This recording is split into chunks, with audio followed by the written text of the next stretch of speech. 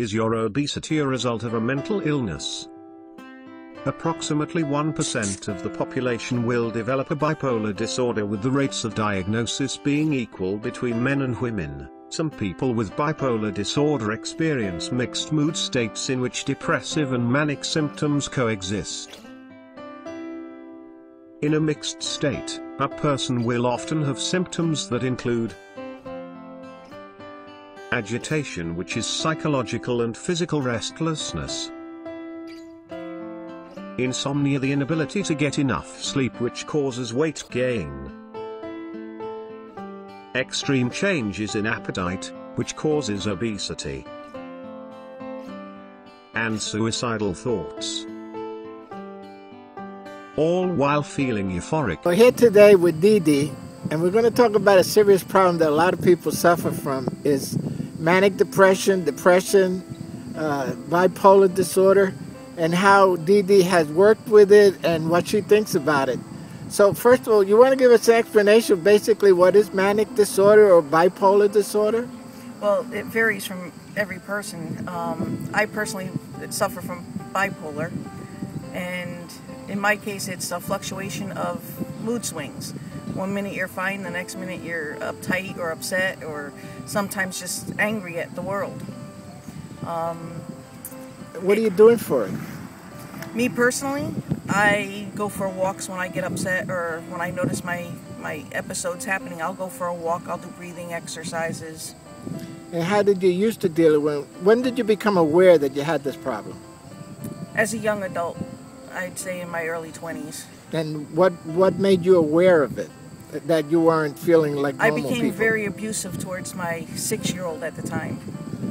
And when I saw that I could be that violent, it scared me, and I went and sought some help. Could it be that you were dealing, like every adult, with a stressful situation? What made you feel yours was different than regular stress? The fact that I didn't think I could stop hitting him the day I had swung on him, and I got really scared. I didn't know how to stop. I don't know how I managed to stop. I had to call for help, and I called my mother at the time, and she came out and helped. And what do you've spoken to me about helping other people with this. What is your feeling about other people reaching out for help? That's the best thing they can do, is get help, because you can't deal with it by yourself. You need somebody there to be moral support, to help you through some of the hard times. And you talked about homelessness, and what brought on, was that brought on because of the bipolar? No, I think that was just bad choices, but it also aggravated the mental illnesses that I have.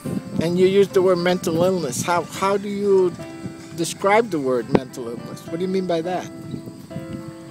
Well, in my case, it's my bipolar. I've got OCD. I have post-traumatic stress, depression, anxiety. Bipolar disorder is difficult to diagnose.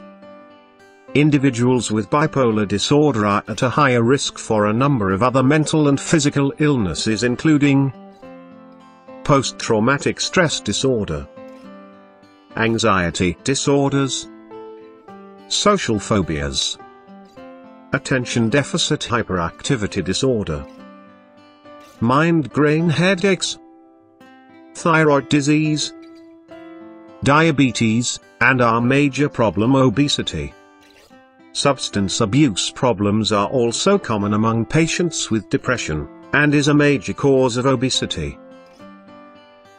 There is no known cause for bipolar disorder, but it tends to run in families just like obesity. Obesity and mental issues seem to occur together.